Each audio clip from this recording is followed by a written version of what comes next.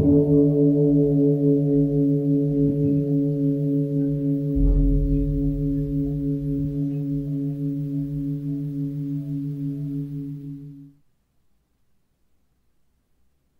all beings be happy. May all beings be healthy. May all beings be free from harm. May all beings love life. May all beings awaken. Welcome to another Cuke Audio podcast. I'm DC Poobah of Cuke Audio and Cuke Archives, preserving the legacy of Shunryu Suzuki and those whose paths cross his, and anything else that comes to mind.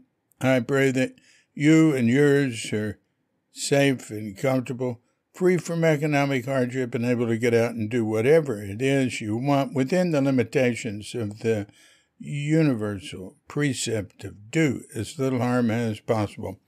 So today we have a guest, Eric Arnow, who came to the San Francisco Zen Center toward the end of Shunryu Suzuki's life, was around many years, and went through various incarnations after that.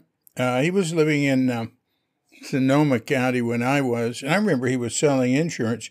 We didn't even get into that in this podcast. About 15 years ago, he went to Asia, and he spent a lot of time in China and in Thailand, and practiced Buddhism there very sincerely. And he's spending most of his time now on more world issues that concern him.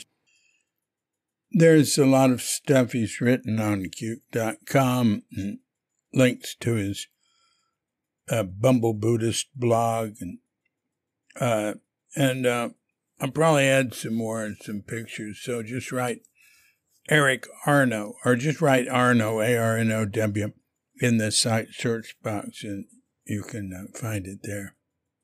Oh, listen, I just got an email from him. We've had some back and forth because I needed a picture.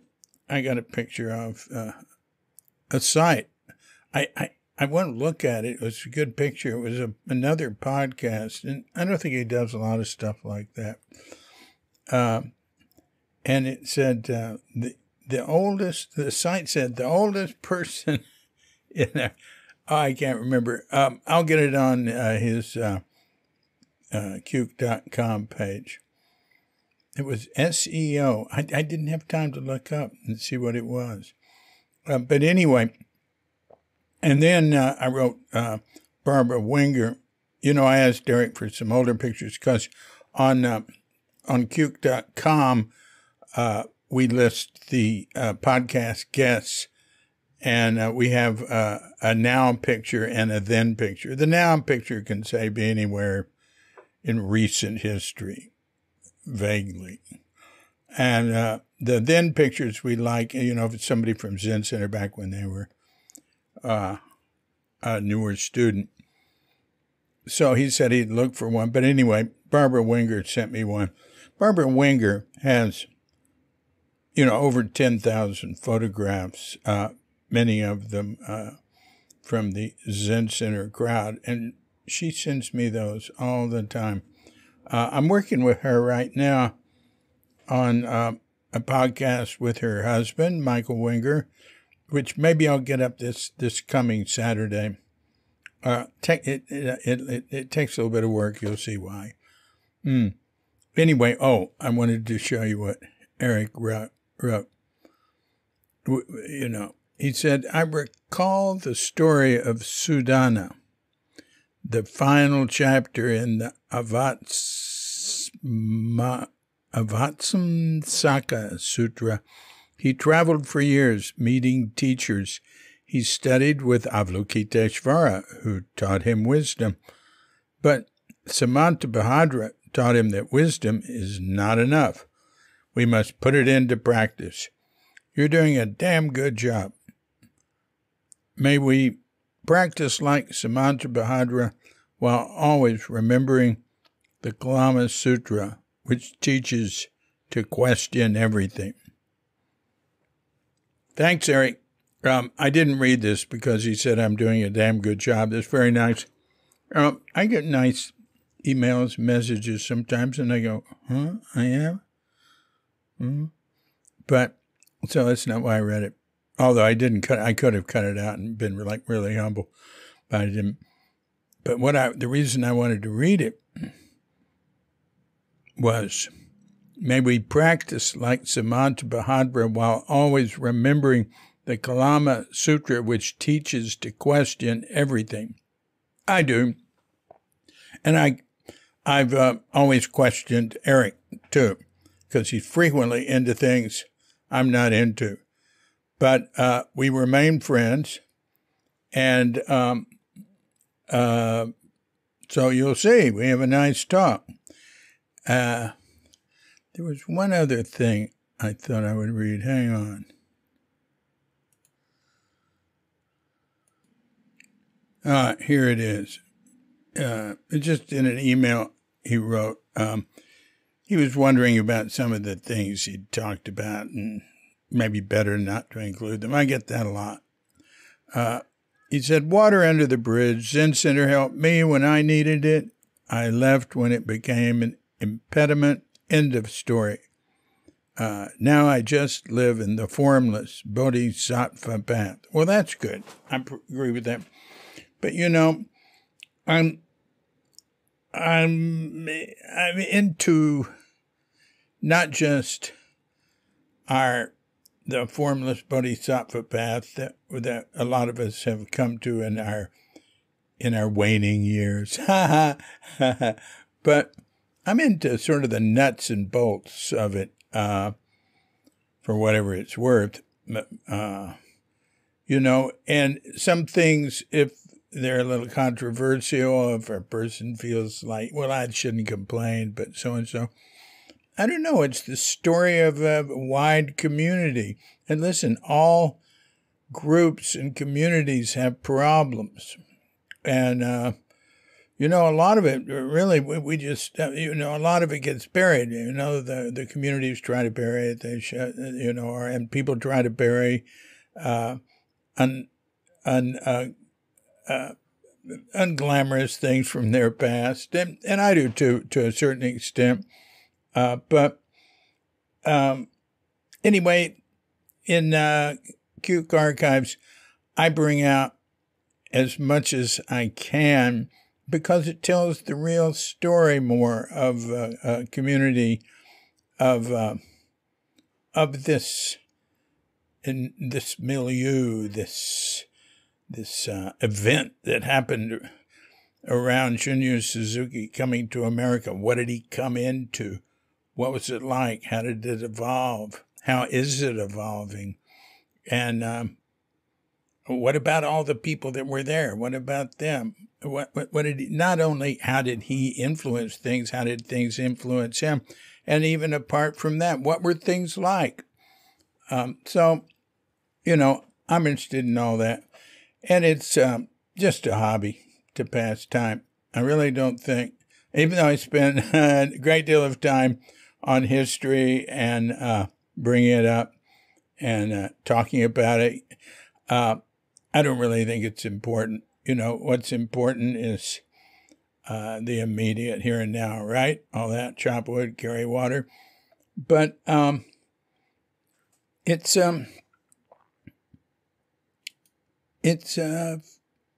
just fun to do, and I think it helps us look at ourselves. The other thing, it puts me in contact with people all the time, and I frequently say that what it really gets down to is saying hello to each other. So, all right, that's enough. I'd love to tell you a lot more about what's happening here, etc., how my writing retreat is going, but that's enough of an introduction. So after we've had our pause to meditate, let's give Eric a call and see what's up. So when you hear the bell, if you have such a mind, hit pause and meditate or whatever for as long as you like. And when you're ready, to come back. Hit unpause, and we'll be there to hit the bell to end the meditation or whatever, and we'll see what Eric has to say. Eric Arnow.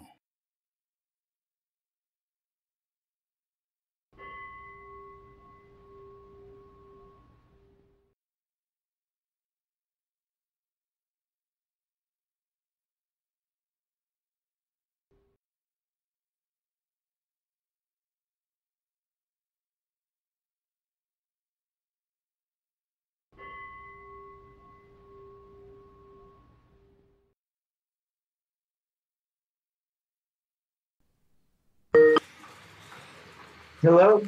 Hello. Good. Eric, here we are. We finally made it. Yeah. Yeah. A long time. How many years? Well, when was it we saw you in Chiang Mai? I don't remember. Must be 6 years ago? 5 years ago? Right. Well, that's more frequent than most people I know. Yeah. Have you been back to the States? Not since 2014. Yeah, I haven't since we came here in 2013. Yeah. I did a session with Nelson Foster in 2014. Oh, that's nice. That was the last time. I consider him to be my teacher, although I'm not actively practicing right now because he has a rule that unless you do a session with him every 2 years at minimum, then I can't do dokuphone. That is dokusan by phone. And I'm not like actively practicing now. I'm not sitting that much anyway. So I feel like my practice is pretty internalized. I'm in the middle of writing a long article, and I'm referencing the practice of universal friendliness, for example. So you say you're writing something now. What's it on? I'm writing about my month-long trip to Russia. I just came back from Russia. Wow, you were in Russia for a month. Oh, yeah. Right. Well, you write a lot about Russia. A fair amount. In recent years, I've written a fair amount about it. Yeah. Yeah. I have one friend there who's he's a peace activist. He's done a lot of very interesting videos, on nuclear war, the danger of war, those kinds of issues, and all of the what can I say, the broader civil liberties and the whole geopolitical morass that we're in right now. It's like a massive humankind Genjo Koan, which is really, really got us by the throat or by the balls, depending on what gender you are. Yeah. Yeah. Yeah. So basically what happened, very briefly, is that in 2014, I tore the cartilage in my knee. I decided that I should probably pay more attention to the financial aspect of my life. So I started an internet business. I struggled with that for, I still have it on a nominal basis, but it's really going nowhere. But in 2015... Wait a minute. What type of business? I'm selling one product on Amazon, and I have a couple of websites that basically are information, and they're called affiliate sites, which means that I discuss both. My main website is called forknees.com. It's a knee. It's what? Four knees, FORKNEES.com. Oh, forknees.com. Yeah. Knees, yeah. For knees. It's a knee health website because I had torn the cartilage in I've injured my knee 3 times. My doctor told me I was going to need a knee replacement 5 years ago or even longer. This is 7 years ago. he told me I need a knee replacement in 5 years. I thought, the hell with that. So, I basically paid attention to taking care of my knee. And so I started selling a product on Amazon, a knee sleeve, a knee brace to stabilize the knee and help with knee pain, which is, from a product standpoint, it works. People like it. But being in Amazon is just, it's like a shark tank. It's like the competition is terrible, and you're up against huge players with massive budgets and massive, teams of writers and promoters and all kind, and advertisement specialists and things like that. I can't compete with them. So, so that's been so basically I made a pretty much almost certain decision that I'll just let my whatever inventory I have run out, and that'll be the end of it. I have another website called forknees.com in which I talk about knee issues and how to take care of your knees so that you won't have to, how can you avoid surgery, basically.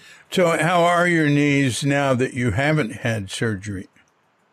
They're workable. I don't jump. I don't do high impact stuff. But Yeah. basically, I can walk everywhere. When I was, in Russia, I would walk for 5 hours a day or more, Yeah. and no problem.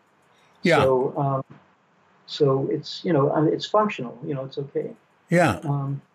But what happened is that when you're doing internet marketing, basically your major adversary is Google and the huge websites that have enormous budgets to basically squeeze out small businesses. So what we're seeing in the world, David, is this is capitalism where the big fish eat the little fish, and that is what happens. Yeah. And I'm a little fish, and I got eaten. That's the long and the short of it. Yeah. So, did you try Facebook and YouTube? I put a few things on I have a Facebook page, and I have a YouTube page. But the reality is that, technologically, I'm really not. I'm not a marketer by temperament, first of all. Yeah. And I'm not really technologically very savvy anyway. I have friends here in the internet business who are multimillionaires because they really know how to do it, and they're friends of mine, and they've helped me, but I just haven't been able to do it. And so so in 2014 I started this business, and I've continued doing that, and I basically stayed in Chiang Mai the whole time except for a trip to Russia in 2015.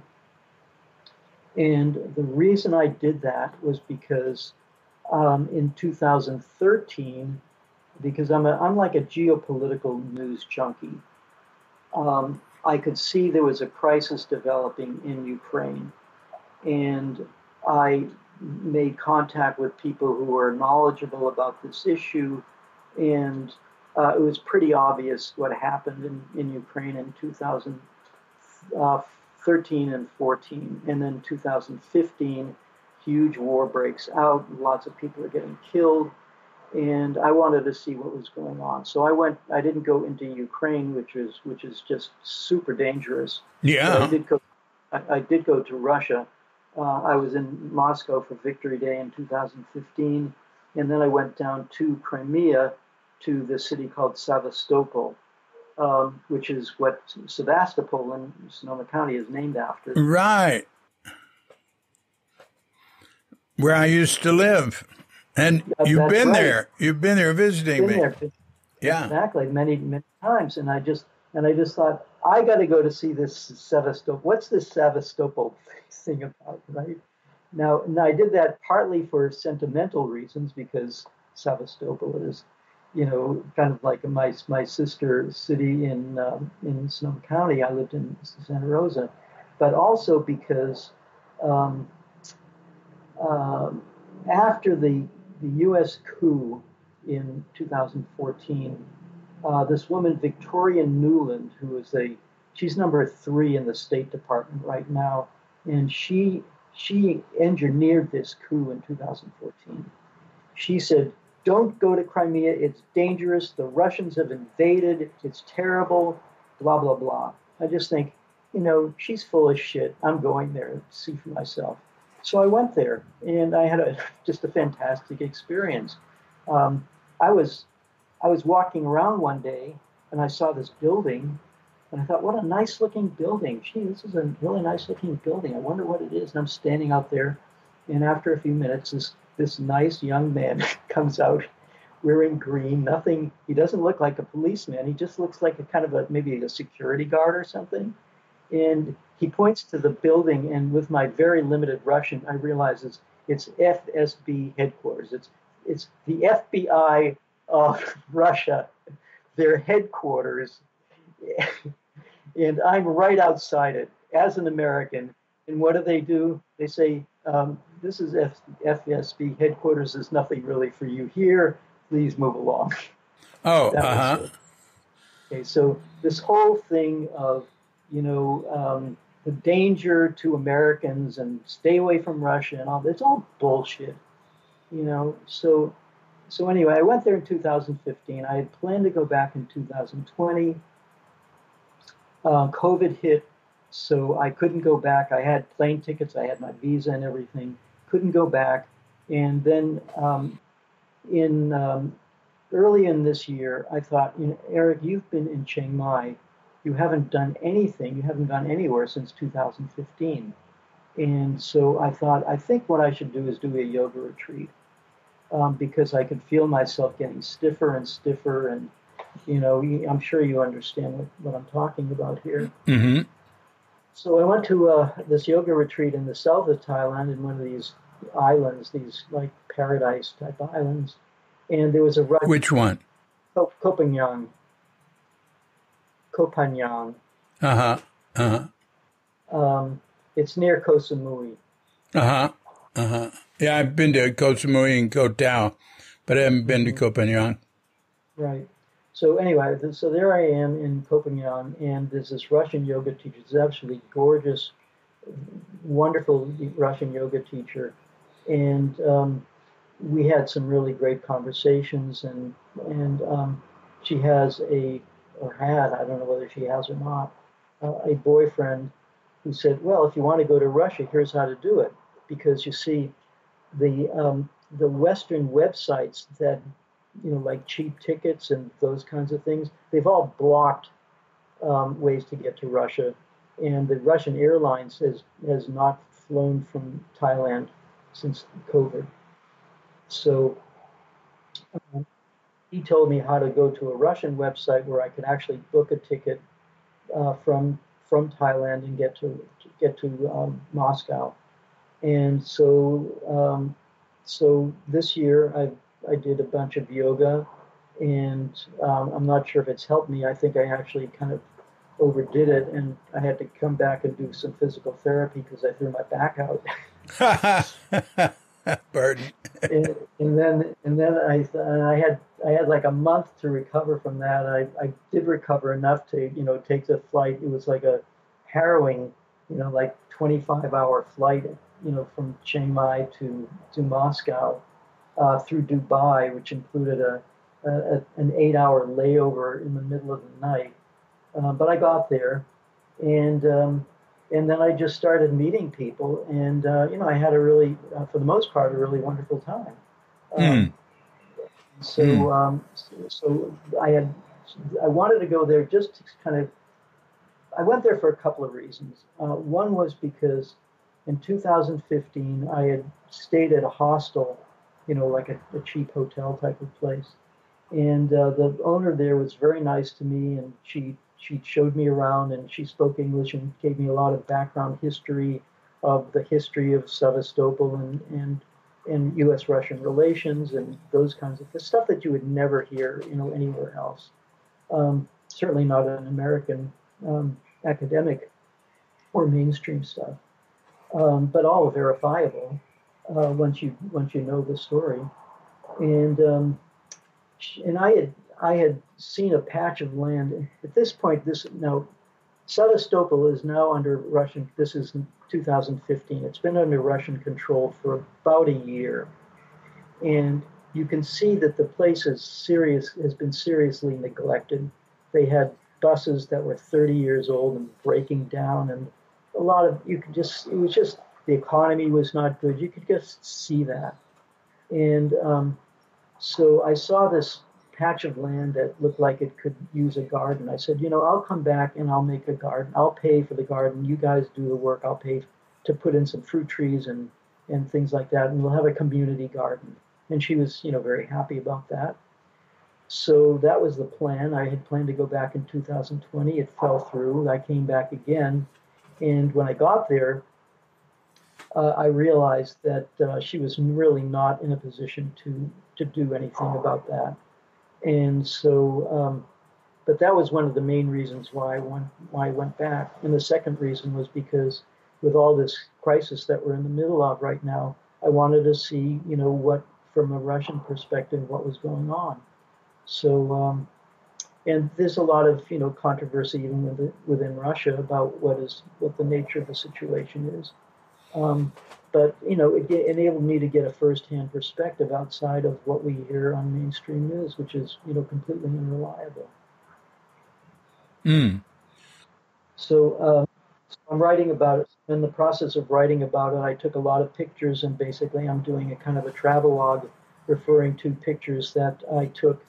And because I feel like some of what I talk about has background information that would be very useful for my readers, I do some internet research and get internet sources that give people some historical perspective on like I visited this you've heard of Stalingrad. Mm-hmm. Right. So Stalingrad was the turning point in World War II. It's now called Volgograd.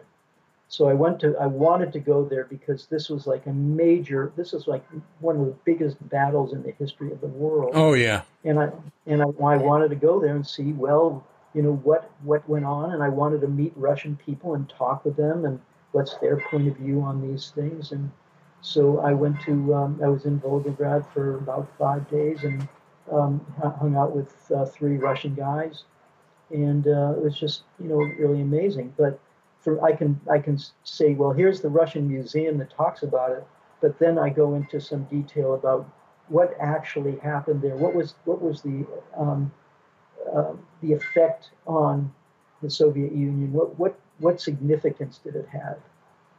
And I feel that this is very important for people because when they get news reports now, they have zero context for how things actually happen. Things don't just happen. There's a huge historical basis for it. Any Buddhist who understands anything knows that karma is the result of massive, infinite causation. And people only see the one item in front of their eyes and they think, oh, that's reality. Well, no, this present moment encompasses vast causes and conditions. So I wanted to write about it from that point of view so that people could at least get some kind of understanding of what is our you can't solve the koan unless you get all the aspects of the issue. We have a Russian friend here. She just arrived from St. Petersburg, and we've known her for years. And then Katrinka took her around the corner, maybe a 10-minute walk to meet another Russian woman from St. Petersburg. So they got to meet each other. There's a lot of Russians here. There's a lot of... Yeah, I know. Yeah, they were having problems. I haven't noticed anything recently with their credit cards for a while. They were sort of shut off. They are shut off. Yeah, they are shut off. But they figured out ways to get around it, I think, because I haven't heard anything about it recently. You've had so much involvement with Buddhism in Thailand and China. Mm-hmm. And I've got links to stuff you've written and pictures on both of them on Cute.com. And your blog is, can you remind us of what your blog is? Yeah, it's Bumble Buddhist, as in Bumblebee, but it's Bumble Buddhist. Yeah. .wordpress.com. Oh, yeah. bumblebuddhist.wordpress.com. It's had a tremendous amount on it. And have you, when was the last time you were in China? That was 2015 or 16. Mm-hmm. Mm-hmm. So my last Buddhist contact with China was in 2014 when I did like a long retreat at one of the Chinese temples. Well, what was that like? Well, it was probably life changing. I mean, I basically was on my own in a temple that was nobody spoke English. Uh-huh. So, so You the talking studied some Chinese, though, right? I studied some Chinese. I mean, I have basic survival Chinese. Um, but in terms of having an extended conversation, not much. Oh, yeah. So if you're in a temple, and you want to practice, basically do a self sesshin. But where was this temple? Well, the last temple that I stayed at was it was outside of Xiamen, which is a city in the southeast um, section of China. It's about, I think, 200 or 300 miles north of Hong Kong. Mm-hmm. And that also has an interesting history because it was what is called a treaty port. It had been, because of the Opium Wars, it was basically kind of commandeered by several different countries where they had trading missions, and they had pretty much control of the city. And what's the name of the city again? Xiamen. And what was the name of the temple where you were? Tong Bo Yen Si. TONGBOYAN is in Nancy. Mm-hmm. SI, which basically means kind of like monk's copper bowl temple, because it's on a kind of a mountain. It's not a high mountain, but kind of a little bit of a mountain. It's kind of a dome shaped mountain. So they named it after, if you imagine a monk's food bowl, if it's turned upside down, it's kind of like a dome, and it's copper, so it's called the copper dome temple, mountain temple, something like that. Oh, yen, I forgot. Yen is that's also a cliff. That has the meaning of cliff. So it basically it's got this image of a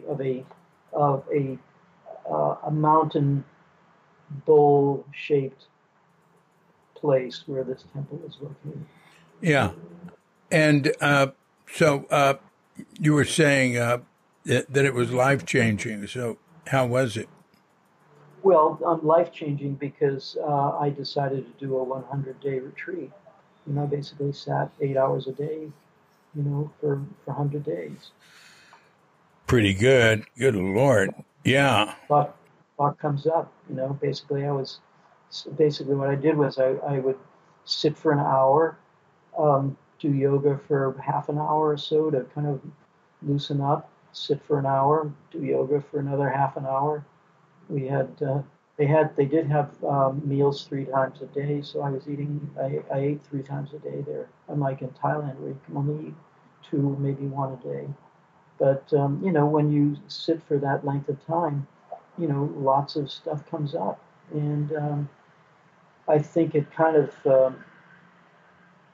in addition to other retreats, I had done many retreats in many temples in China, especially the well-known temples like Mazu's temple or Zhaozhou's temple. I can't think of all of them now. I visited these places. Baijiang is, the fox. I actually went to where the fox's den was, where the story of the fox. So you can actually go to these places, these physical places. I went to the stream where Dongshan was enlightened. I could look in the stream where he looked in the stream, and nothing happened with me, but something happened with him. So at least I had the historical connection with Dongshan by seeing his reflection and seeing my reflection in the water.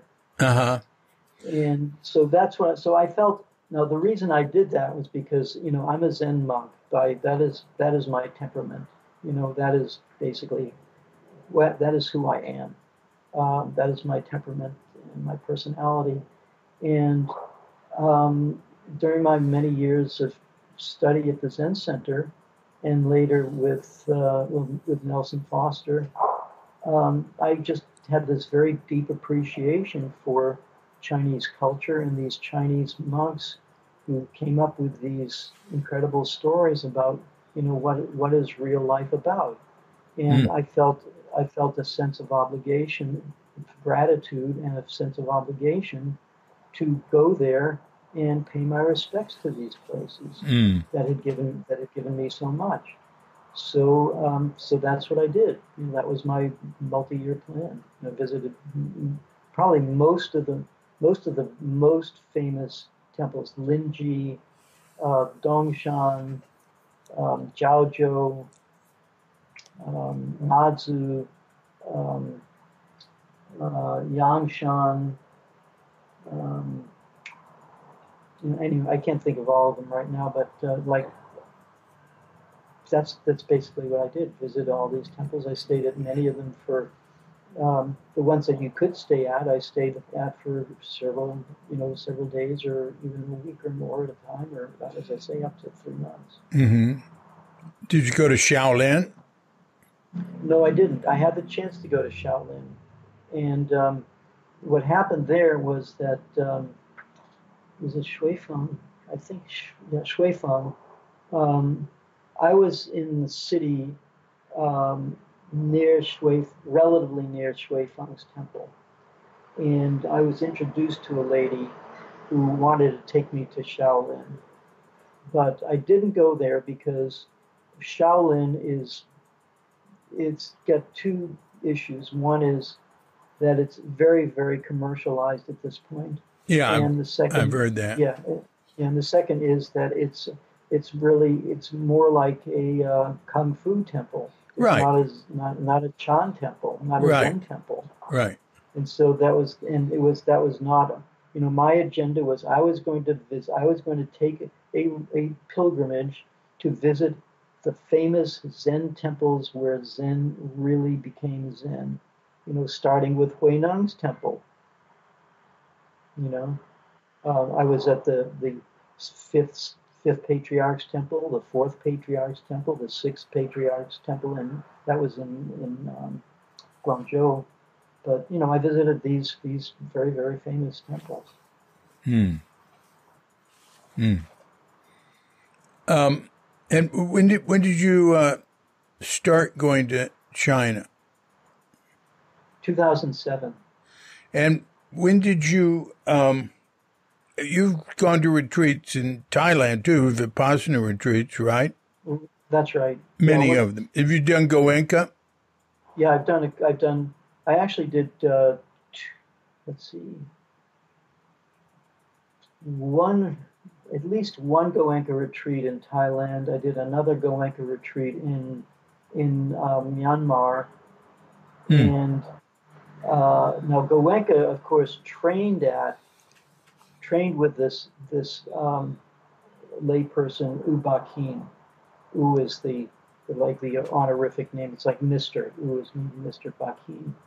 And they have a meditation center called the International Meditation Center. And I wanted to go there because with the Goenka system, it's a very, it's an excellent system. I have no complaints about it if you want to do a retreat and get a really crash course on Buddhist practice and meditation, the Goenka retreat is wonderful. Mm-hmm. The issue is that if you want to kind of get deeper into the Goenka organization system, so to speak, they have requirements of you that I just feel are not appropriate. They're asking me, you have to sit 2 hours a day, you have to be strictly vegetarian, you can't do drugs or anything like that. Although I can appreciate that, and it's not difficult for me to do. But I don't want an organization telling me what I can and can't do. Right. Yeah, absolutely. So I just thought, and they said, oh, and before you can do a longer retreat than a 10-day retreat, you have to read the Satipatthana Sutta and so on. And I could go to U-Ba Khin's center and stay there for a month, no questions asked. Mm-hmm. So why would I try and fit myself into this bureaucracy when I can just go to this place and it's free. The food is fine. Everything is it's perfectly great place to practice. Mm-hmm. The issue for me though was that I felt the Mahayana is too strong in me. Mm-hmm. And I would say the Mahayana and the Zen that is really my DNA, my spiritual DNA. That's how I'm wired. Mm-hmm. And I felt kind of limited by the Theravada practice, and I felt drawn to the Zen roots that I felt, my connection with China. Right. Do you know about the Mahasi method of meditation? Yeah, I've practiced. Yeah, I practiced. That was the first temple that I went to, was a Mahasi. It was very prevalent in Thailand. That's what they have here. And and I've done a number of retreats here. Well, some of them they've had all this stuff you're supposed to focus on. One teacher, anyway, did it on the walking meditation. But the rising, lifting, touching. Yeah, right. It's like, just please don't overcomplicate it. Yeah. Well, I did it for a while, and then I thought, okay, that's enough of that. It doesn't bother me not to do what they're doing, and but I like that the Mahasi method, the teachers from it. I mean, basically, it was just focusing on the hara, on the breath, going up and down. I did find their sort of, what would you say, their understanding, if they talked about it, was not what I've been taught. What? So can you be specific? Yeah, some of it just seemed too literal. I mean, a lot of the people I know who've done Theravadan practice are so into rules and very literal understanding of things. It was interesting. One teacher said, he asked, and very few talks, which I like, just an hour of sitting, an hour of walking all day long. But at one point he said, well, what is it that continues when we die if there's no self? And so nobody said anything, so I raised my hand, and he said, yeah. I said, karma. He said, right. But then later, when we were to ask him a question at the very end, I asked him, are body and mind one? He said, no, I guess not, because something has to continue when you die.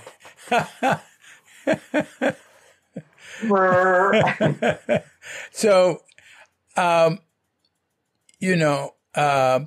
lot of times, but I don't care. I mean, it didn't matter to me. They gave a structure that was great, and they were very difficult and demanding.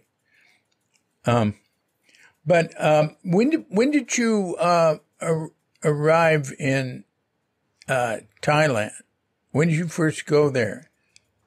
I did a kind of a vacation trip in 2001, but my real, I left the U.S. in 2004 and came to Thailand. And my primary goal there was to practice meditation. Mm-hmm. Mm-hmm. And you've done a lot of that. Right now, you're not doing so much of that. You said you've sort of internalized it and you're focusing on your writing. Mm-hmm. Right? Well, I would say reading and writing, and I would say my main energy, such as it is taking care of myself, because I'm getting older, and my body is not the greatest. I'm still, relatively speaking, quite healthy, but I'm feeling more frail. So I feel like I really need to take care of myself. So I'm going to yoga classes, and I go to yoga classes 3 days a week. And that's good. Yeah. I'm basically, I'm trying to take care of myself. That's one major issue. And the second issue is that because the geopolitical situation, our whole situation as a species and so on is so precarious right now that I feel like I personally cannot afford to just pay attention to little Eric's world and making a little world for Eric and comfort and so on. And when I was actively involved in business, and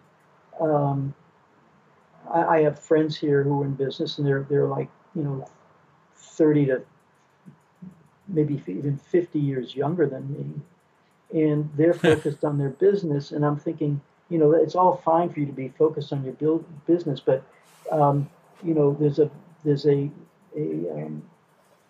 military analyst. He's a retired. He was a weapons inspector during the Gulf War, and then he blew the whistle on weapons of mass destruction in Iraq, which didn't exist. He said, they don't exist.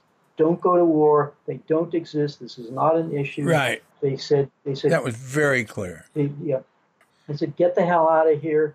And so he's been blowing the whistle, ever since about this whole situation in Ukraine. And he's very perspicacious. He says, we're 1 second away from midnight, on the nuclear clock. That's how bad it is. And, when somebody says that, and my friend Regis in, my American friend who lives in Crimea also, he did a whole, hour and a half video in 2016 talking about this very issue. So we can, you can say, because I have a pension that is not a lot, but it's enough for me to get by. I have the luxury of paying attention to these things, and my concern is that people are. It's two aspects. One is they're extremely fragmented and distracted by the soap opera media deluge of bullshit that we're fed on a daily basis. To either distract or simply disinform, that people really don't get what's going on. And the second issue is that people are so involved in their own life and their career and so on that they're not, there's no Mahayana spirit here. We need to be thinking about, as Aitken Roshi said, we're all in this together and we don't have much time. Yeah. And and so I feel that is that statement alone. That is the operative principle that we need to be looking at, and we need to be looking at things from a wide perspective, taking into account not just what we're told by our culture. You know, we have a very Western people in the West, for the most part, are living in a very, very narrow-minded, constrained understanding of how the world works. Mm-hmm. And it's extremely Eurocentric, America-centric, and it's like Western culture is the be-all and end-all of human development, human Right. Well, it might be civilization. the end all. Well, yeah, it may be the end-all, right? Yeah. So, you know, Gandhi was asked, "What do you think of human civilization?" He said, "It would be a good thing." Yeah. You know, You're right. He also said if he could, he'd throw in the ocean everything that India had gotten from the West, including penicillin. Yeah, I know Tulsi Gabbard's main concern about the what's happening with Ukraine, Russia, United States, and Europe is the threat of nuclear war, and I've focused on the threat of nuclear war and climate change for a long time, and it looks to me like we're doomed. But anyway, I'm glad you're trying. What do you think about climate change? well, it's undeniable. I mean, there's, big, we've got droughts going on in Africa. We've got, we're seeing extremes of climate, obviously. Right. Now, now, I suppose one could possibly make the case for, the sun has, the climate has been changing for more than millennia. We had an ice age 10,000 years ago, and now we have we're in another age. Yeah, well, it's always changing. Yeah, it's always changing. So are our current problems man-made problems, or are they not man-made problems? But climate change, you see, I also think that climate change is a red herring, so to speak, or a distraction from the larger issue of how we as human beings are treating the planet in general. Mm-hmm. We're overfishing. We're mining the soil. We're not taking care of the soil. We are polluting it with all kinds of terrible chemicals, and we're waging massive wars, which are incredibly destructive of the environment. Yeah. And these, so just to say, oh, it's climate change is rather superficial, in my opinion. I think that people need to take a broader view of all of human activity, but especially militarism, because the military is the biggest polluter and the biggest destroyer of the environment. Mm-hmm.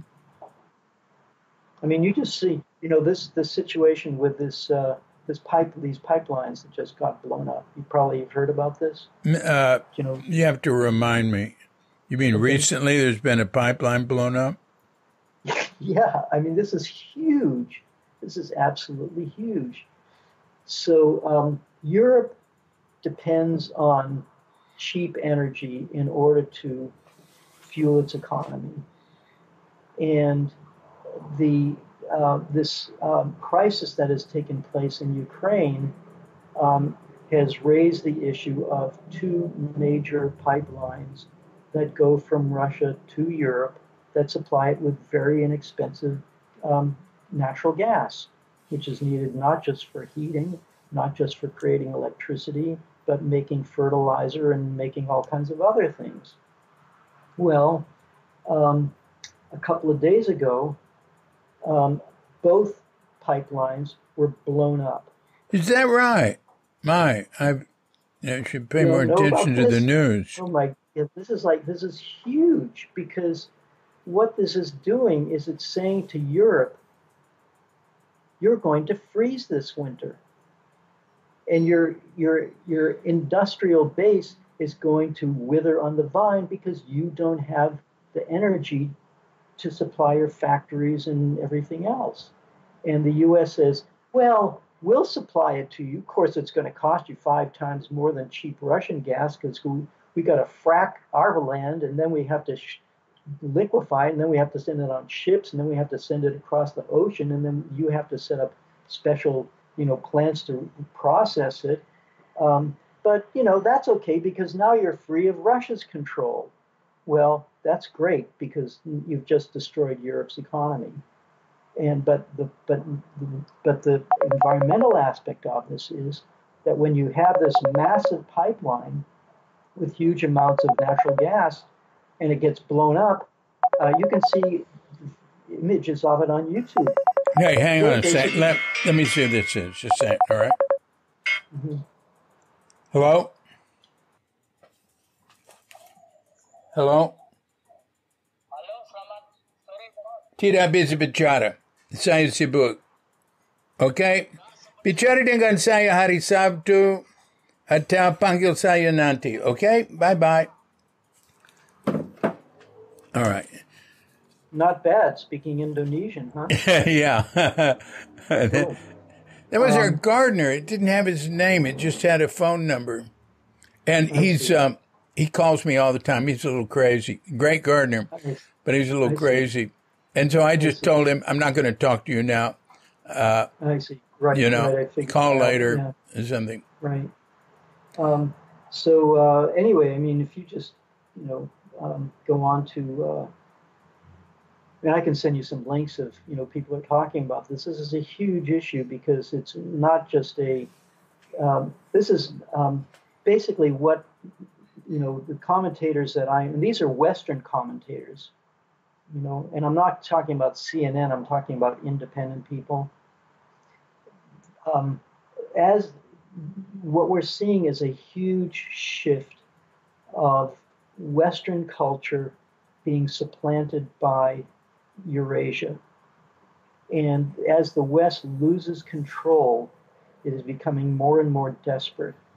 And as it becomes more and more desperate, it does more and more desperate things. It did desperate things on 9/11, having the war on terror to get control of the oil in the Middle East.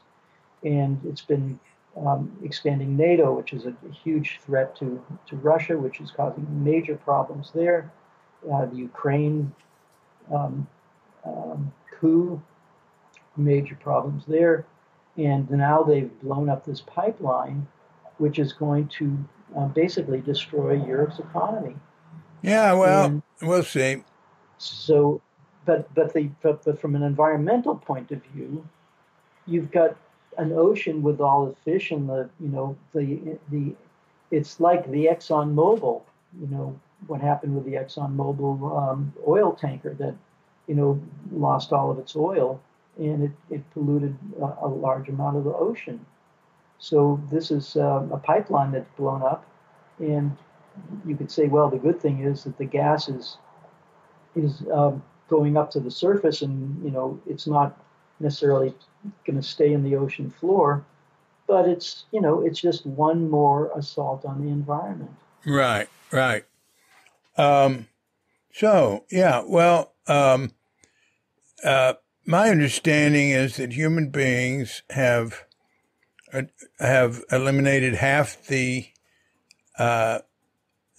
population of the oceans and half the population of the land, plants and animals and insects and everything. And we seem to be seem to be on a full steam ahead schedule with it. Yeah. And, well, look, I encourage you to do all you can about it. That's very good. If you go to my website, the bumblebuddhist.com website, I have a number of articles that these are more like Russian-based, Yeah, because I've been focusing yeah. on the crisis of Russia. Although I maintain that this is a we are in World War III. It's not. It hasn't gone completely crazy. We're in a kind of a situation like in 1940 where Nazi Germany had invaded Poland, but the situation was kind of like quiet for a while. Not too much was happening, but underneath the surface, there's a lot happening and a lot more that could Hmm. happen. Hmm. And so we're in a pivotal situation where with what I'm hoping for is that through shrewd diplomacy of Russia and China, they can kind of say to the West, would you please just cool it here and let's work things out through negotiation? Yeah, Because yeah, the more military pressure you put on us, the larger the possibility is of this getting really out of control. hmm, Um, and that's where we are right now, and that is where people, what I feel that people need to pay attention to. A few people will listen to this and say, "Well, that Eric, Putin is the devil incarnate, but well, maybe I should go to his website and, he's been there. He's not CNN, so he's maybe more objective, and see what he has to say. See what yeah, this Eric guy has to say, that sort of thing." yeah. Well, that's why I ask you to spell things out and give, Mhm. uh, to state what things are, how people can get to it. Um, you, uh, when did you come to Zen Center? 1971, March 1971. And so, what was that like? I was basically a emotionally disturbed, dysfunctional young man, and I had no place to go. I couldn't. I couldn't hold a job, and I was coming out of a very toxic family situation. Hmm. Um, I was experiencing a lot of emotional trauma, Hmm. uh, which handicapped me, and is still basically it's you know I've still got a lame white leg, but I understand my psychological disability, and I'm kind to it, and so I don't worry about it, and so it doesn't really handicap me. Um, but And of course, I managed to, by being at the Zen Center as long as I was, it gave me a chance to heal and take time to look at my life and give me some basis for a value system in terms of Buddhist teaching Hmm. Hmm. that has been very very valuable for me. But yeah, when I arrived, I was pretty messed up.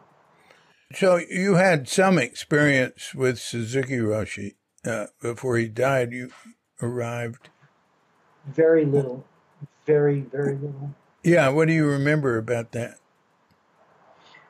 Well, I only remember two things. One was when I was walking around the Zen Center building on 300 Page Street, and there he was in his white, light blue robes, this little Japanese guy, and I was completely in awe of him. I mean, I was, I don't know if I could say I was afraid of him, but I was just speechless. Hmm. And one time I was sitting in the courtyard, and he came up to me, and he didn't look at me directly, but he just kind of was near me, probably kind of feeling my vibe or something, or I was feeling his vibe, and that was that. I never said a word to him. The second time was during a session. I think it was the August session, and when I first came to Zen Center, I knew what my job was. My job was to sit. I knew that I was screwed up, and I just had this deep conviction. Um, I needed to stop, look, and listen. Just needed to stop and look at my life and just try and figure out what the hell is going on here. And so I would do like a 5-day session as scheduled, and then I'd find some job at a candy store, and they'd fire me after a couple of months. And I thought, that's good. Now I can do another session. That happened several times where I did a session, got a job, got fired, did a session, got fired, did a session, got fired. And but that was fine because I didn't really want to work. I wanted to sit. So it was I did the I think it was the March, April, May, June, maybe it was the April session, the June session, and the August session, I think. Oh, really? And the August, yeah. And so the August session, I remember, I'm pretty sure that was the session where Nakagawa Soen Roshi came, and he gave a talk, and Suzuki Roshi gave a talk, but my practice was very, very weak, and I couldn't sit, after the second day, I was hopeless. I couldn't stop moving. I was wiggling all the time because I was just in intense pain, and I didn't know how to, take care of myself. So at one point it was like 8:30 in the evening, and Suzuki Roshi, this is August for all your listeners, Suzuki Roshi died in December of that year. So he knew he was terminally ill. And so he said, someday you are going to be on your deathbed and you're not going to be able to do anything about it. Don't move.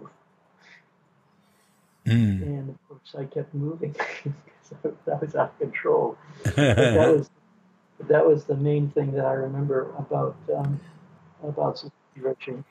Ah, that's good. That's a little scary. Pretty good. Well, then, after he died, how did you continue there in 72?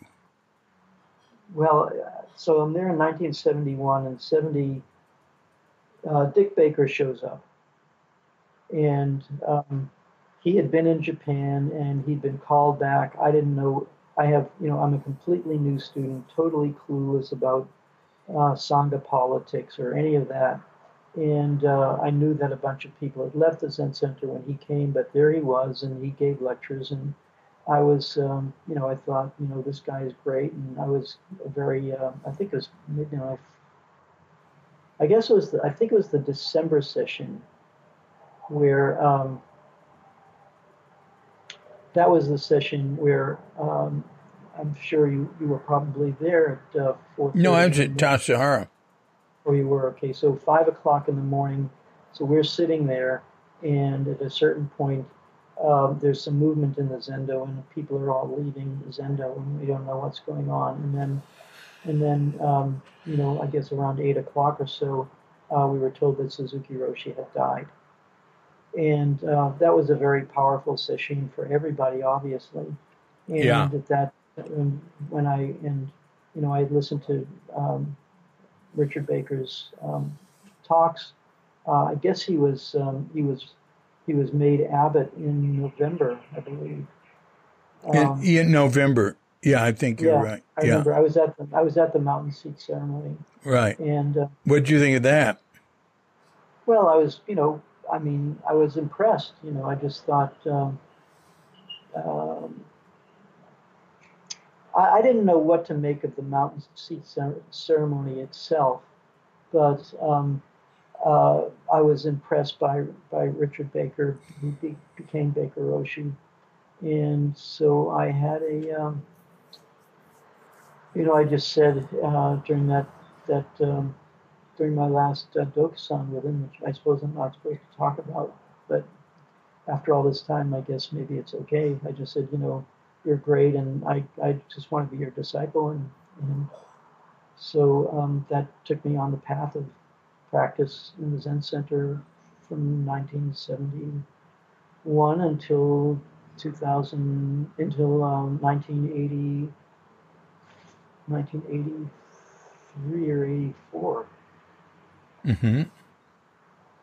Of course, I was ordained in 1986. I was, I became a layperson, I guess, I think 1970, maybe 1974. I don't remember. In 1977, I was ordained as a Zen priest, Mm-hmm. and and just continued my practice, and that's what I did. Hmm. At some point, you left and moved to Sonoma County, Hmm. Santa Rosa, uh, and but you stayed, you continued uh, at least having some involvement with the Zen Center and with groups out there, right? No, I didn't. No, not at all. No, I don't even know if it's appropriate to go into the circumstances surrounding my leaving the Zen Center. Oh, Uh, please. but well, um, uh, it's a complicated and very painful story. But basically, my mother died in 1973 while I was at Tassajara. Yeah. And I had a stepfather who, their relationship, as I alluded to earlier, was extremely toxic. My relationship with my mother was toxic. Hmm. Um, the relationship with those two was very toxic, and that was a key reason why 10 days after I graduated from college, I just thought, I've got to get the hell out of here. Where were you from? Massachusetts, the Boston area. Oh. Mm-hmm. Um, so basically, what happened is that um, my mother was deathly ill in 1973, and I came back to see her basically on her, it was pretty much on her deathbed. She was very, very ill with cancer. And she gave me a couple of bank books, and she said, my husband has basically taken all of my money, and I managed to keep this out of his hands. This is for you.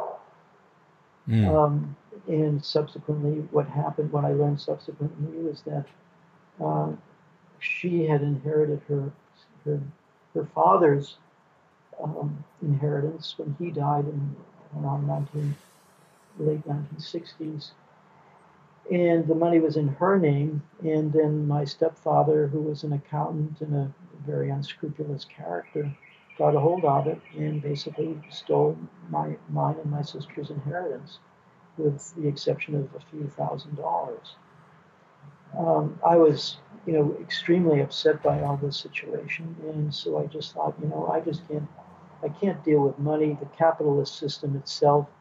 One of the reasons I left um, Massachusetts and determined to become a Zen person was because I just said, this is a dog eat dog world, and I don't want to eat the flesh of dogs. This Vietnam War is going on. You can see the brutality of American culture. I couldn't handle it, and I just thought, I got to get out of here.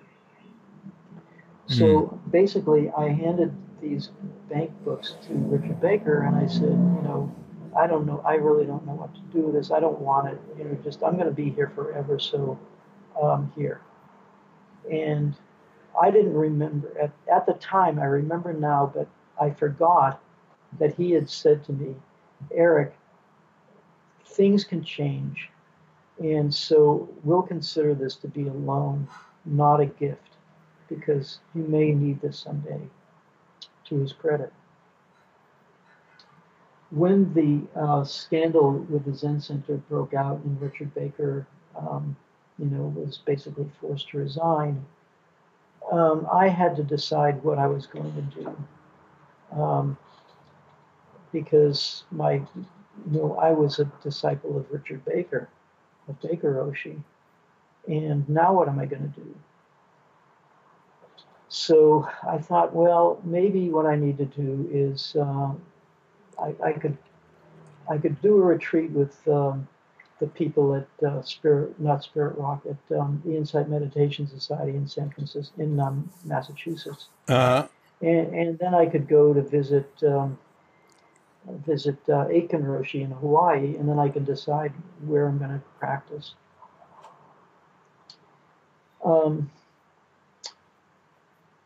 At that time, I was working at the bakery, and I said to them, you know, I think instead of being on just stipend of $160 a month plus room and board, I really need to be paid some money here to save up for my trip. And they said, okay, well, you know, we'll pay you $5 an hour, even though they were charging customers $10 an hour when I was personally involved in something. So right there, I can feel like I'm being exploited here. Um, I went to Blanche and I said, you know, I had this money that I had given to Zen Center, and now I'm going to need it because I want to take these trips. She said to me, Eric, that happened. You gave that to them 10 years ago. Gave us to us 10 years ago. That doesn't matter anymore. Strike number 2.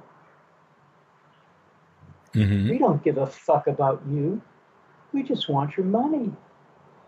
You work in the bakery. We sit around in our meetings talking about this and that, and we're having a nice life while you're doing all the work and making the money.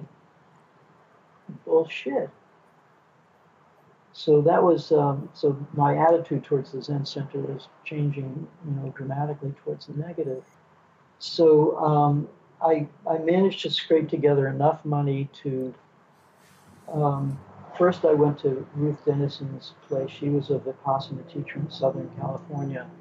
And when I went there and I was doing I don't remember how long a retreat it was before I decided to go to San Francisco, going back to Massachusetts. And at that point, the floodgates of these repressed emotions of feeling abused and taken advantage of became very, very strong. And so I was having a reaction to basically, you could say, kind of deprogramming myself from what I perceive to be, you know, an organization that has it's Buddhist, but there's a cult-like aspect to it. You know, it's extremely ingrown. They're not even supporting me to go and visit other places. You know, I've been a monk with them for years. Why can't I visit other places? And, you know, I could, if I went there and they supported me, and we were on good terms, I could come back and make it better. You know, but it's all Suzuki Roshi, Suzuki Roshi, Suzuki Roshi. That's all it is. And so I felt this is a very ingrown situation.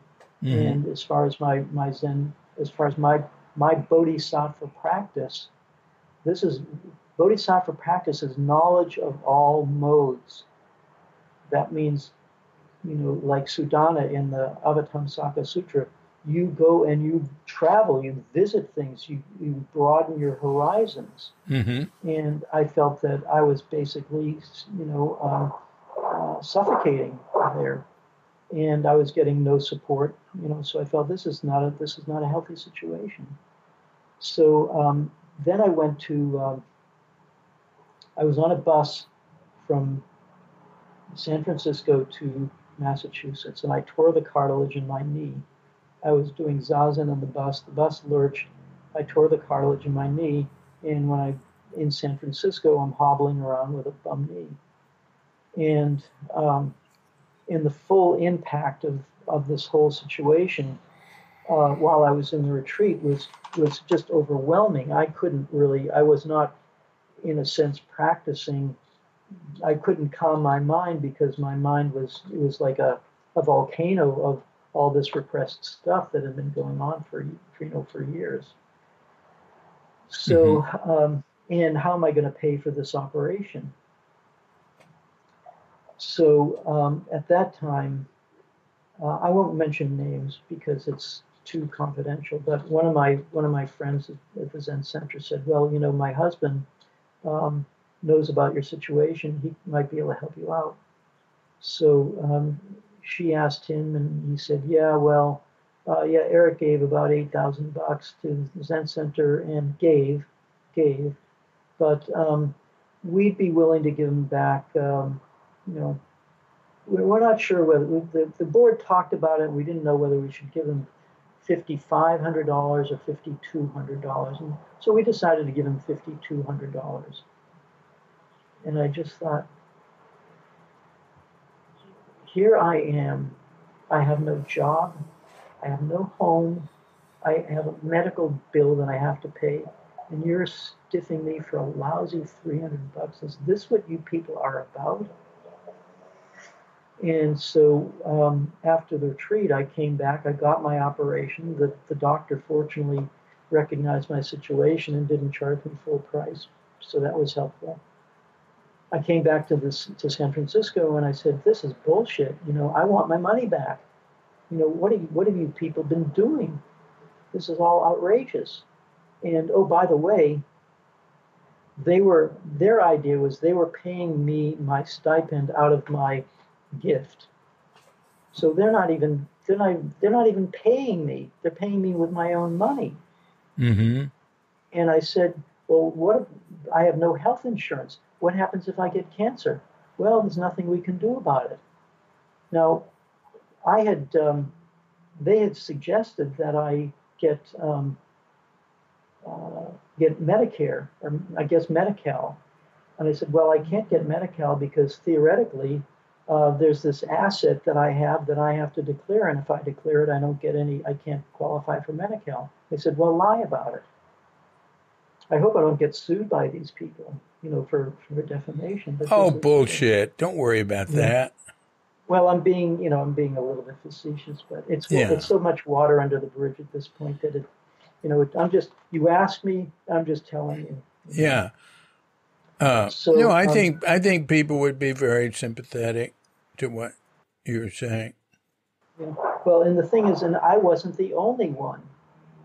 There was Zen Center bought a lot of buildings and things with money that was donated by students.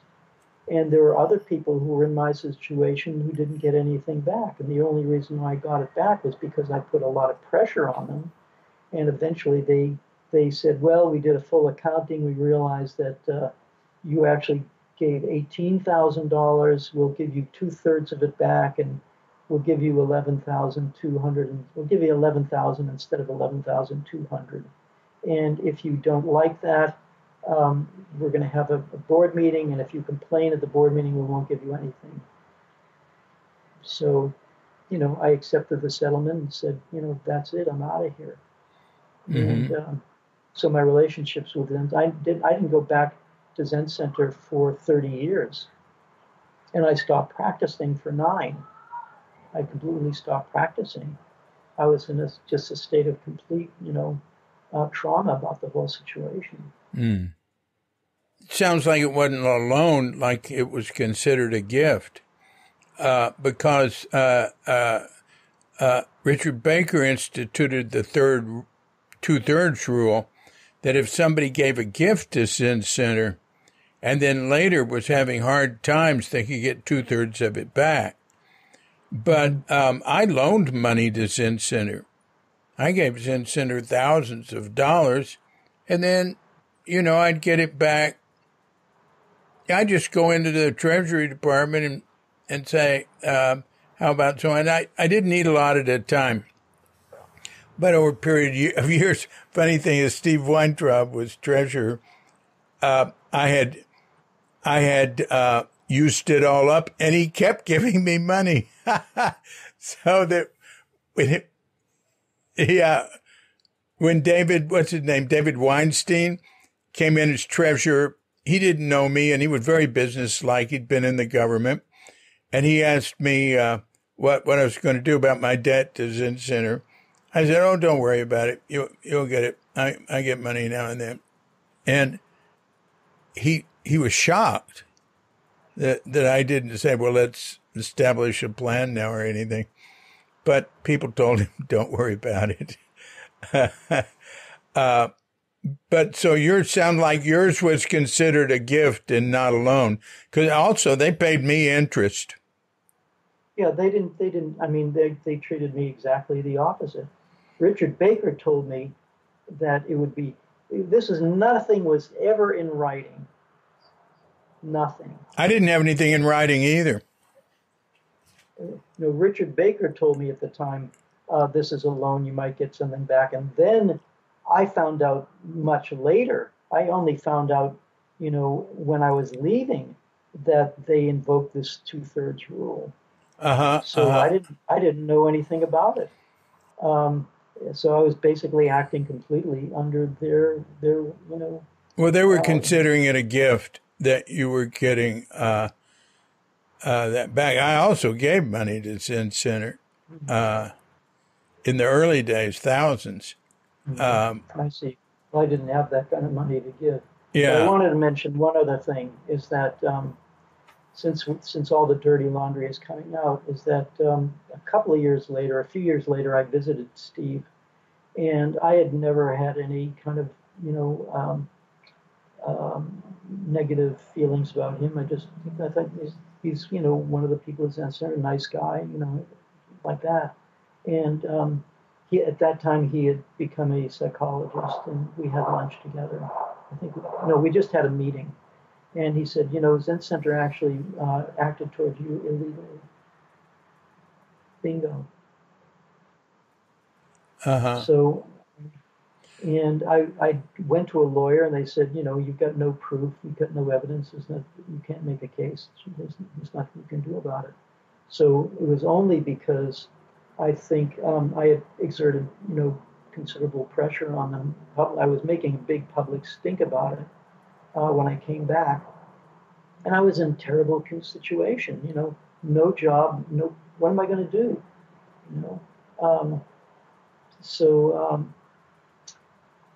Anyway, they eventually gave me back, some of the money that I had given them, or London, whatever you describe it. And I went on with my life, and for 30 years, this was 1984, I didn't see them again. I never went back again. Mm-hmm. Now, in 2014, I had gone to China, and I thought, this is so phenomenal, to have actually been at Linji's temple, been to Huineng's temple. And this is something that this could be very inspiring for American Buddhists. This is just wonderful. And I know how to do it because I did it. So I went back to the Zen Center in the city center, and I walk in, and Victoria Austin was there, and she was shocked and happy to see me, and a couple of other people who recognized me, and then Ed Sadazen was there, and he said, "Oh yeah, let's talk." And I told him, what I've been doing in my life, and that I've been to China, and he says, "Oh, that's really interesting. Okay, that's a great idea."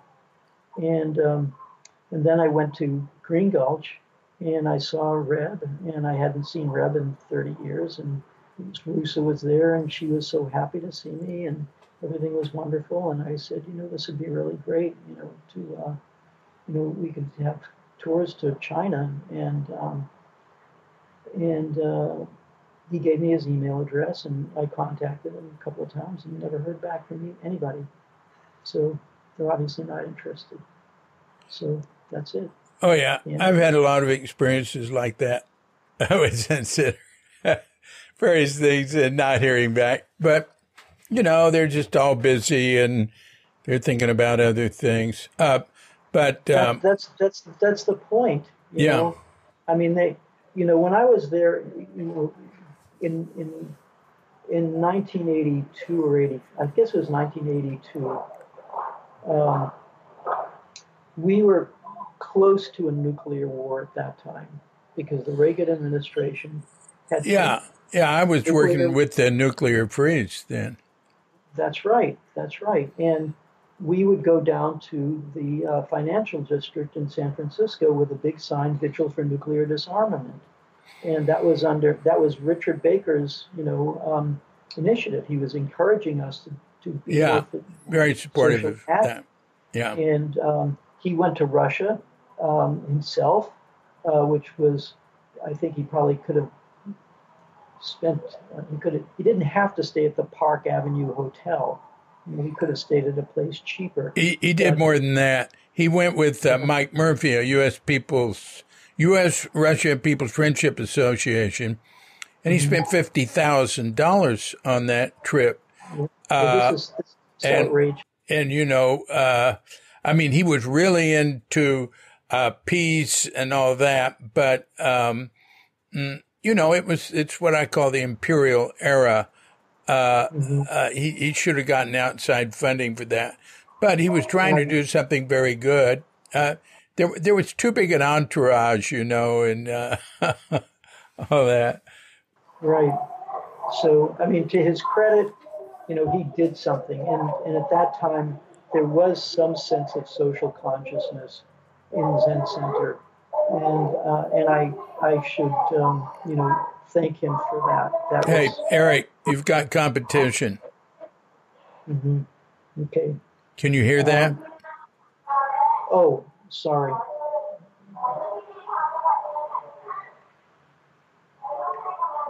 There's some street noise. What is that? Oh, it's just somebody on the street announcing something. Who knows what it is? Yeah. All right, it's low enough now. I didn't understand what you meant by competition, but I thought you were referring to our discussion. But no, I was referring to somebody's talking louder than you. Right. In any case, I felt like Richard Baker, to his credit, was thinking about larger issues, social issues at the time, which needed to be addressed. And I think that was completely appropriate. When I went back to Zen Center, and I talked with somebody, one of my old friends there, and I raised the issue of international tensions. And I don't talk politics. I just thought, this is a very ingrown very, very ingrown organization that is it's just not healthy. Well. Yeah, but it's always changing, and the people are different, and it's right.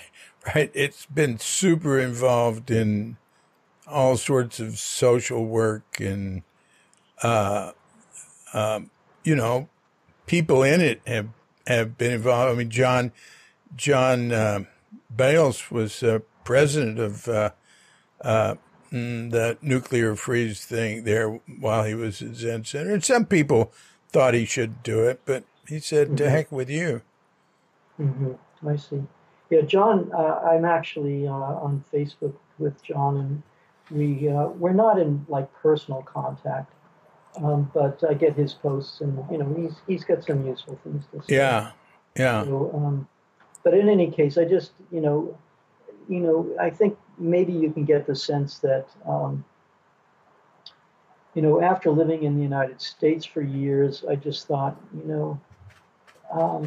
I was born in the wrong country. I do not, my values, how I think, I am not wired as a dualistic person who,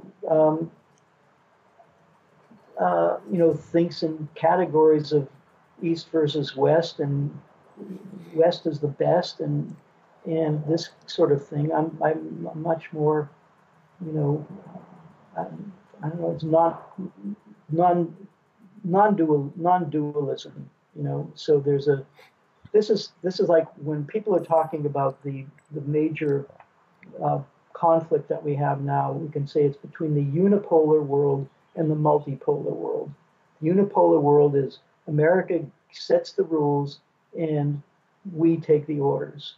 And the rest of the world is saying, no, we're all intelligent. We all have the capability of improving our lives for ourselves and our countries and as ourselves as individuals. And we don't want to take orders from anybody. And the U.S. mindset is that we're right, everybody else is wrong. And at a certain point, I just thought, I just don't think that way. And so I came to Thailand, which is a kind of like a neutral space, where I could live my life free of all of that social pressure, which I felt in the United States. Mm-hmm. People talk about, totalitarian regimes, but in the U.S., if you make statements that go against the mainstream, as just in your social circles, you will be punished for it, not taken to jail, but you'll be marginalized. And so I realized, fine, have your society, let it be what it is. I've got better things to do with my life. Yeah. I'm gonna fix my own problems on the internal side, and as I do that, I'll pay attention to things that are relevant to the whole world. Mm-hmm. So, Mm-hmm. and we can't. And the thing is, people often make the mistake of thinking, well, you can't fix the planet; it's all beyond your control. So just work on yourself. And there are other people who say, forget yourself. That's just selfish. You need to work on the planet. And I say, well, I think we need to do both. Yeah. We need to simultaneously work on our own, cultivating our own character, working on our own problems, learning how to be harmonious with other people on a personal and interpersonal level, and at the same time figure out a way to transform our society so that we can, progress as a species instead of on the path that we're on, which is, very adversarial and dualistic and self-destructive. Yeah. Well, that sounds right. Uh, yeah. I salute you for trying to reduce the destruction. And I do little tiny things, but I don't know how much it's helping. But I believe in doing not associating what one is doing with the odds of it being effective necessarily. Sometimes it's just because you think it's right. And That's right. I was involved somewhat in civil rights work in the South, and I didn't help anything. I was just like in the way because I was so crazy and everything.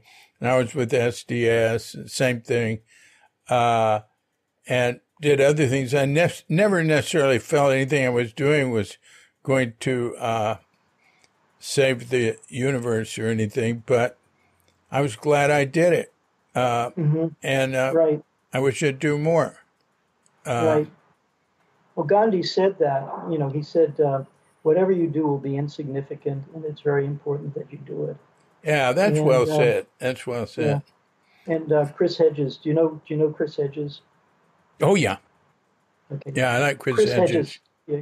Chris Hedges, he's a journalist. He's got a lot of really good things to say, and he says, "I don't fight fascists because I think I'm going to win. I fight fascists because they're fascists." Oh, I love Chris Hedges. And the fella he's associated with who helped start Ramparts. Robert Shear. Yeah, Mm-hmm. Hedges and Shear were involved a lot.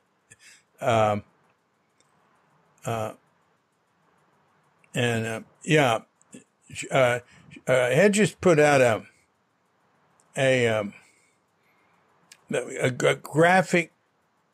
It wasn't a novel. It was a graphic account of his travel around America called America's Sacrifice Zones or something, about places where people were so down and out that were just off the radar, Right. Right.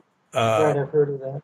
in Indian reservations, super enclaves of super poor people in ghettos and in the South and various things like that.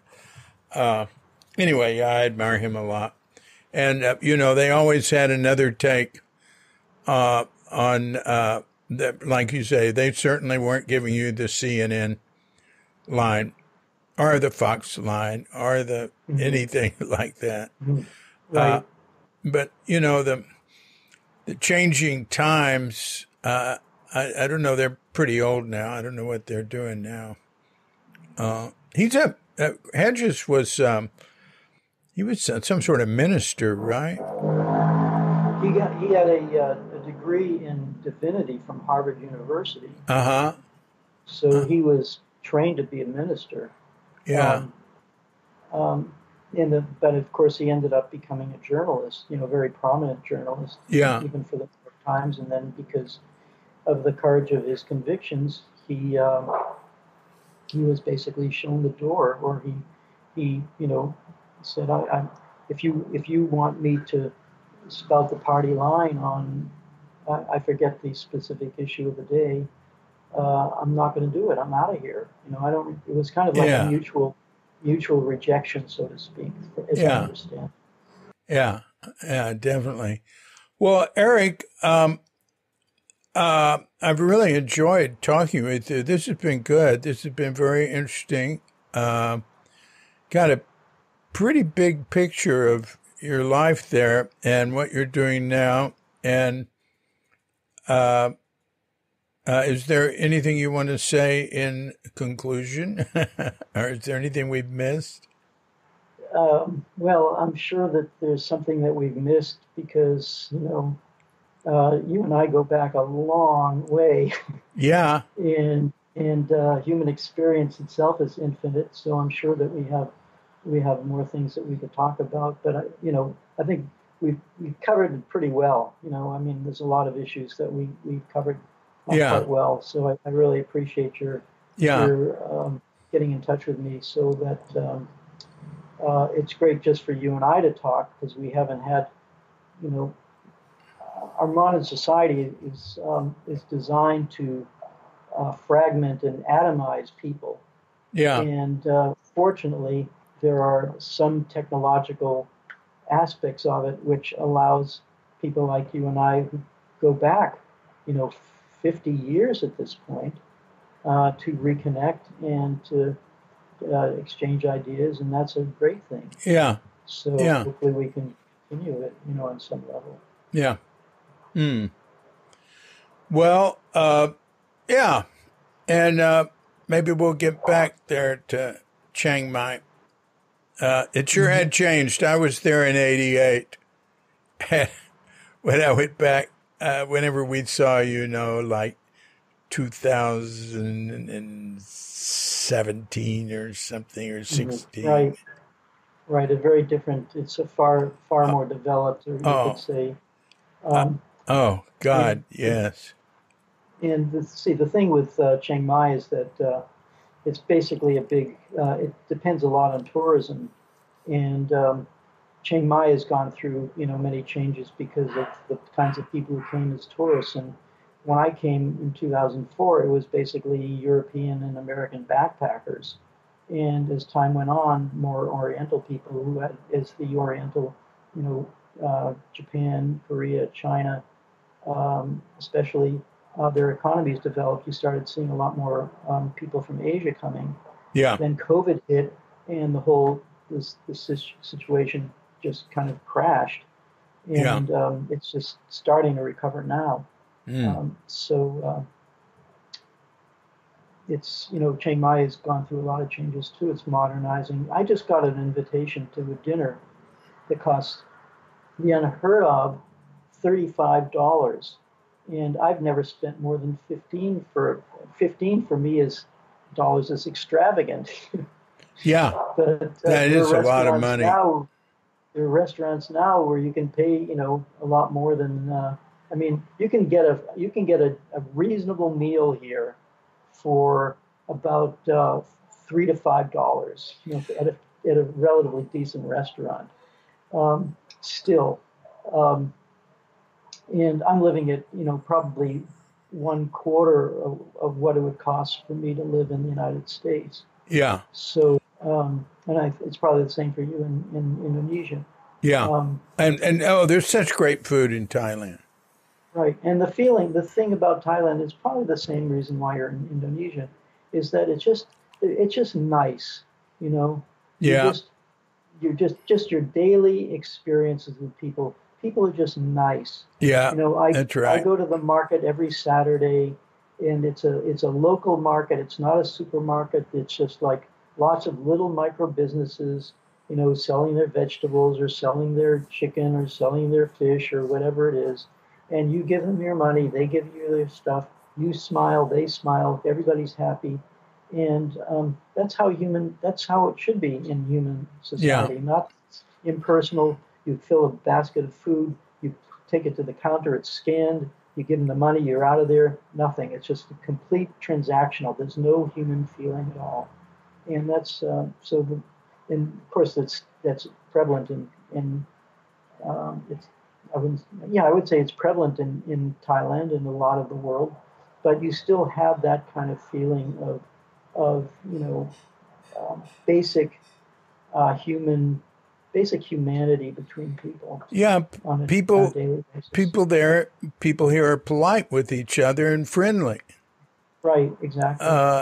And like it here, you know, I work at home a lot, and I like to go out for a walk.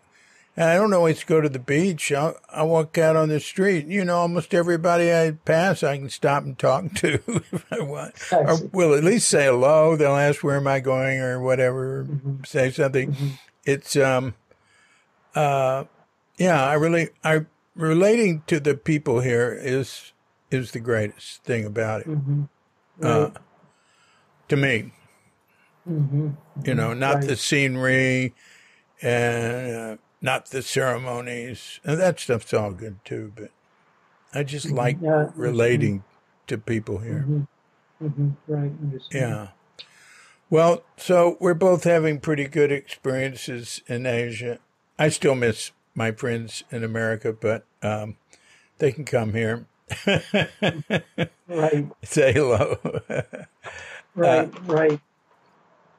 okay. Well, thanks a lot, Eric. And stay in Okay, touch. And good talking okay. with you. Great, great to talk with you too, David. Yeah. Take care. All Bye right. bye. Bye bye.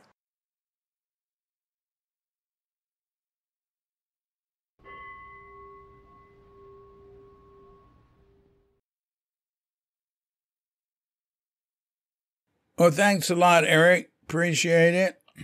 And you sure live closer to us than most people I know that don't live here. Uh, so who knows? Maybe we'll touch base again. I love Thailand. But, you know, I'm really not interested in traveling or doing anything or going anywhere. We're going to go. We got to take a break. You know, we don't take that many. So we're going to go 4 days over on the East Coast to a little village called Ahmed. There's some nice snorkeling there. But mainly I just need to get away and not spend too much time on all this Cuke archive stuff and spend time walking around and swimming and staring. So that'll be a nice break. Uh, and it's only a few hours away. That's about as much time as I want to spend traveling. But we'll see. You never know what's going to happen in the future. Okay. So thanks a lot, Eric. And this has been a Cuke Audio Podcast. I'm DC, Poobah of Cuke Audio and Cuke Archives, coming to you from Sleepy Sanur with Dogget Bandita, Feline Cuchita, and dear lovely Katrinka. And we're wishing you and yours and all of us a grand awakening.